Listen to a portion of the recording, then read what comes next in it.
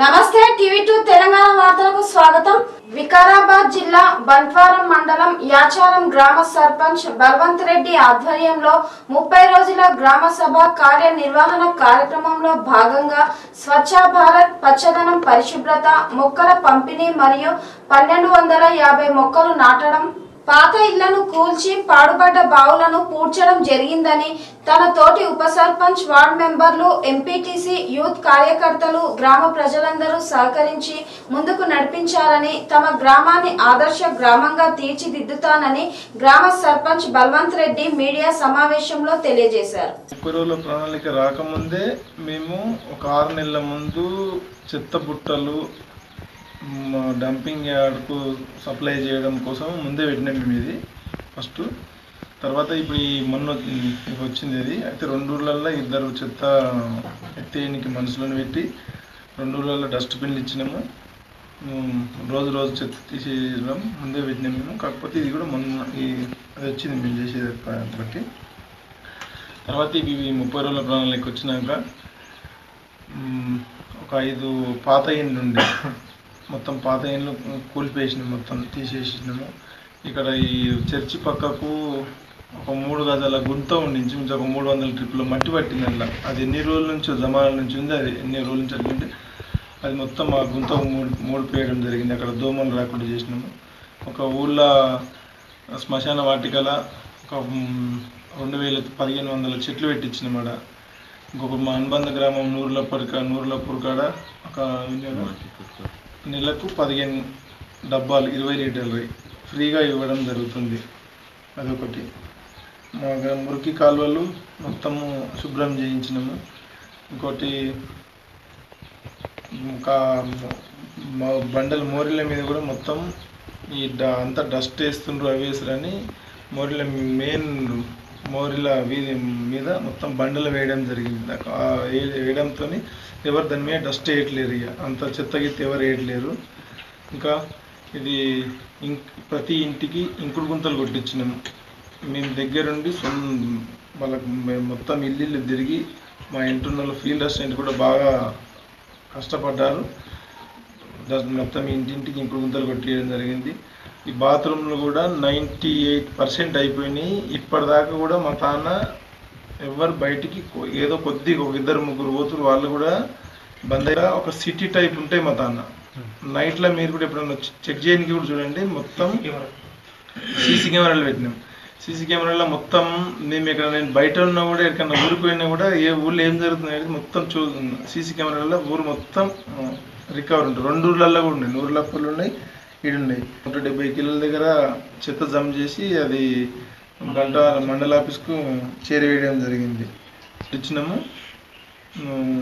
శ్మశాన వాటికకు కూడా మొత్తం స్థలం వచ్చి సేకరించడం జరిగింది। అది ఈ 2-3 రోజులలో అది కూడా శంకుస్థాపన చేయడం జరుగుతుంది। ఇంకా కొన్ని ఇక్కడ ఒకటి నల్లబాయి దిక్కు ముఖాల వంటి దిగుతుండే, అక్కడ పోయే చేల కొన్ని రైతులకు, దాన్ని ఈ 30 రోజుల ప్రణాళిక నడిచేటప్పుడే ఆ రోడ్డు కూడా మొత్తం సోలింగ్ వేసి మొరం వేసి రోడ్డు కూడా వేయడం అది జరిగిపోయింది। అక్కడ రోడ్డు పూర్తి మొత్తం పెంట కుప్పలు మొత్తం రోడ్డుకే ఉండే అనుకొని కొంతమంది కొట్లాడింది, కానీ అవన్నీతోని అందరికి సమాధానం చెప్పి పెంట గుంపలు మొత్తం తీసేయడం జరిగింది। తీసేసి ఇప్పుడు ఎవరు కూడా వేయట్లేరు కూడా అందరు వచ్చారు ఊళ్ళో మహిళలు మొత్తం 60 మంది టీం ఉన్న వాళ్ళు కూడా వాళ్ళు ఎంత పని కూడా పని ఆపుకొని కూడా వచ్చేసి శ్రమదానం కూడా 2 ఊర్లు నూర్లపూర్లు కూడా అనుబంధంగా వాళ్ళు కూడా వచ్చేసి శ్రమదానం మొత్తం చేయడం జరిగింది। మీరు ఇంకా అభివృద్ధి కార్యక్రమాలు ఏమేమి చేయబోతున్నారు సార్? ఫ్యూచర్లో మాకు ఇప్పుడు మా వార్డు మెంబర్లు కానీ మా ఉన్న వాళ్ళందరూ ఇప్పుడు ఎట్లా సహకరిస్తున్నారు అట్లా చేస్తే ఇప్పుడు ఒక 2 విలేజ్లు మన తెలంగాణ స్టేట్లో, అది ఊరు పేరు నాకు రావట్లేదు, గంగదేవిపల్లి, ఇది ఒక 3వ విలేజ్ చేద్దామని అనుకుంటున్నాం మేము। మా ఉప సర్పంచ్ కానీ మేము కానీ వార్డు మెంబర్ అందరు ఏదానికైనా సహకరిస్తారు మాకు।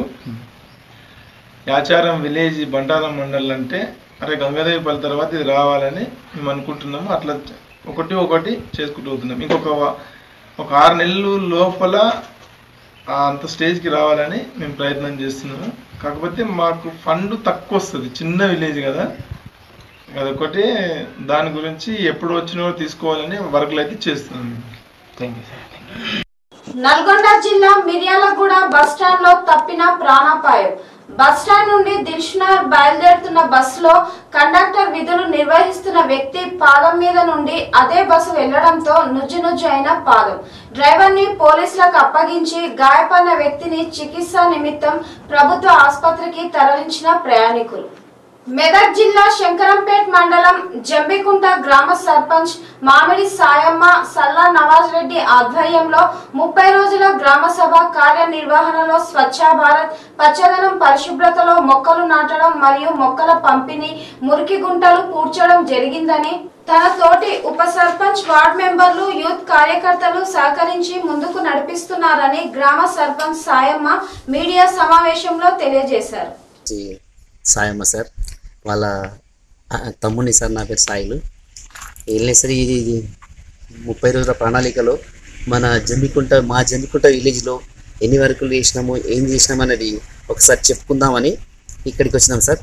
ఏంటంటే సార్, ఫస్ట్ మా విలేజ్లో ఏం జరిగిందంటే 30 రోజుల ప్రణాళికలో స్టార్టింగ్లో మేము స్వచ్ఛ భారత్ చేసినాం సార్. ప్రతి ఒక్కరు కూడా గ్రామ ప్రజలందరూ కూడా సహకరించారు. స్వచ్ఛ భారత్లో అన్ని రోడ్లు సాఫ్ చేసుకున్నాం, మంచి క్లీన్ చేసుకున్నాము. పెంట కుప్పలు ఉన్నాయి సార్, పెంట కుప్పలు కూడా చాలా పెంట కుప్పలన్నీ జీసీబీ పెట్టి తీసేసేసినాం. బతుకమ్మ పండుగకు ఆ కంప కూడా మొత్తం రోడ్డు మొత్తం క్లీన్ చేసేసినాం సార్.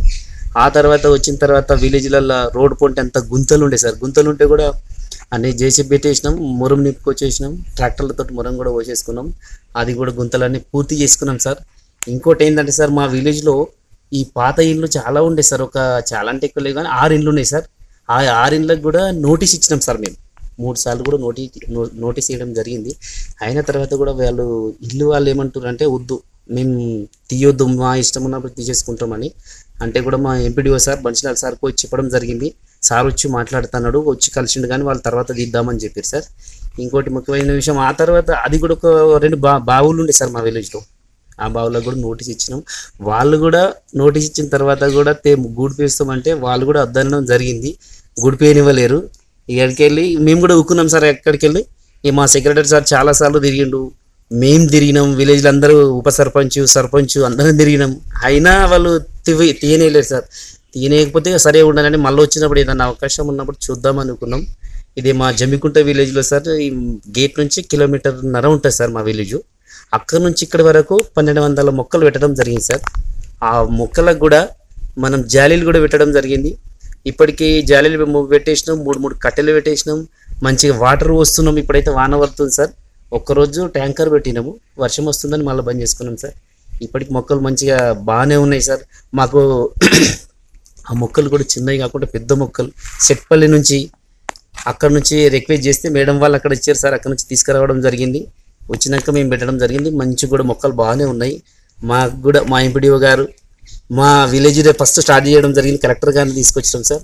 కన్న తల్లి ఉన్న ఊరు అంటే ఈ పల్లెలు అంటే ఏంటి, పల్లెలు బాగుండాలంటే ఏంటి అనేది ఎవరికి మనసున్న వారికి అర్థమవుతుంది. కేసీఆర్ సార్ ప్రతి ఒక్క తెలంగాణ పల్లె బంగారు తెలంగాణ కావాలని ఎప్పటి నుంచో కోరుకున్న కళలు ఇప్పుడు నెరవేరుతున్నాయి. బంగారు తెలంగాణ అంటే కొంతమంది ఏమంటారు సార్, బంగారం ఇస్తుండే కేసీఆర్ సార్, బంగారం ఇస్తలేడు, బంగారు తెలంగాణ ఏడవుతుందని అంటున్నారు. అది బంగారం ఇవ్వడే కాదు, ఈ చెట్లు పెట్టామంటే మంచి వాతావరణం ఉంటుంది, మంచి రోగాలు రాకుండా ఉంటుంది, వర్షాలు పడతాయి. ఇది బంగారు తెలంగాణ. ప్రతి ఒక్కరు కూడా ఈ పల్లెటూరు ఇప్పుడు ఈ 30 రోజుల ప్రణాళికలో ఎన్ని విలేజ్లలో ప్రతి ఏ విలేజ్కి పోయినా అన్ని వర్కులు చేసి ఇంత నీట్గా దోమ రాకుండా ఏం రాకుండా చేసుకున్నాడు. పల్లె అంటే ఎట్లుంటుందంటే ఆ పల్లెటూరు గురించి పల్లెటూరులో ఉన్న వాళ్ళకి తెలుసు, హైదరాబాద్లో ఉన్న వాళ్ళకు ఏం తెలుసా సార్ తెలియదు. కాబట్టి పల్లె అంటే ఎట్లున్నవే నా పల్లె, నువ్వు ఎట్లున్నవే నా తల్లి, నిన్ను ఎడిసి నేను పోయి చాలా ఏండ్లు దాటుతున్నదమ్మా. అయితే ఈ పల్లెటూరులో పొద్దున్న లేవగానే ఎట్లుంటుందంటే సార్, మూల సుక్క ఒడువంగానే బాలసంతుల గంట నిద్రలేపేది, మస్క చీకటిలోన మా పల్లె లేసేది, పచ్చని చెట్ల పక్షుల కిలకిల్, కోళ్ళ గూటిలోన కోడి పుంజుల కూత, అమ్మలక్కాలంత హలుకు పూతల మీద, మలక్కాలంత హలుకు పూతల. ఎట్లున్నవేనా పల్లె, నువ్వు ఎట్లున్నవేనా తల్లి, నిన్ను ఇడిసి నేను పోయి చాలా ఏండ్లు దాటుతున్నదమ్మా.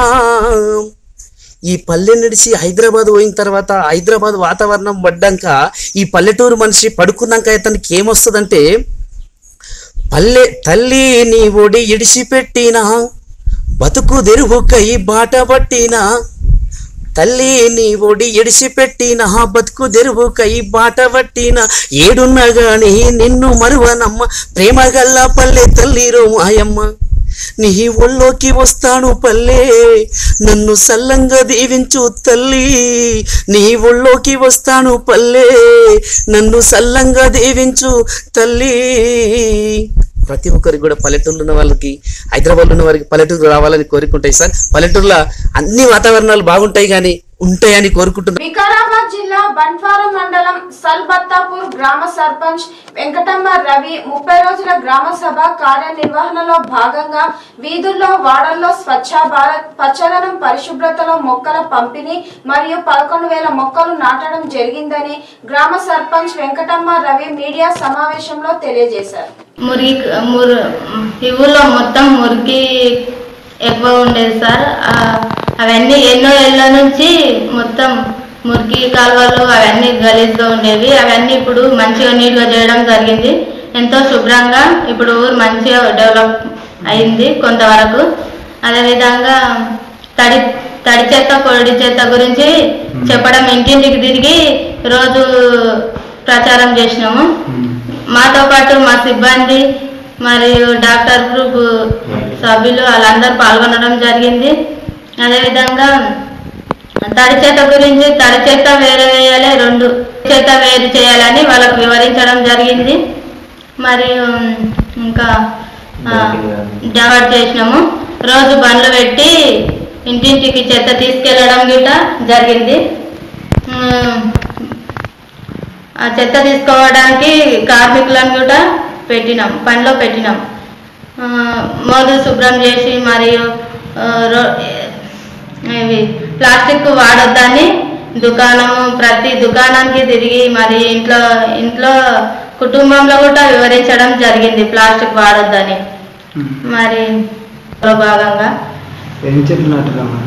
చెట్ల ఈ మైషమ్మ గుట్టకు 300 చెట్లు, ఇక్కడ స్కూల్ కాడ 200 పెట్టించినాము.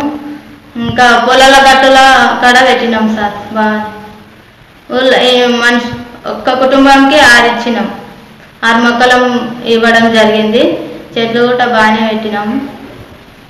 వాటికి ఇప్పుడు వాటర్ ట్యాంక్ పంపిస్తే వాటికి నీళ్ళు ఎలా అనిపించింది? మంచిగా అనిపించింది సార్. మంచిగా ఇప్పుడైతే బాగానే డెవలప్ అయింది. ఇదే విధంగా పాటిస్తే బాగుంటుంది.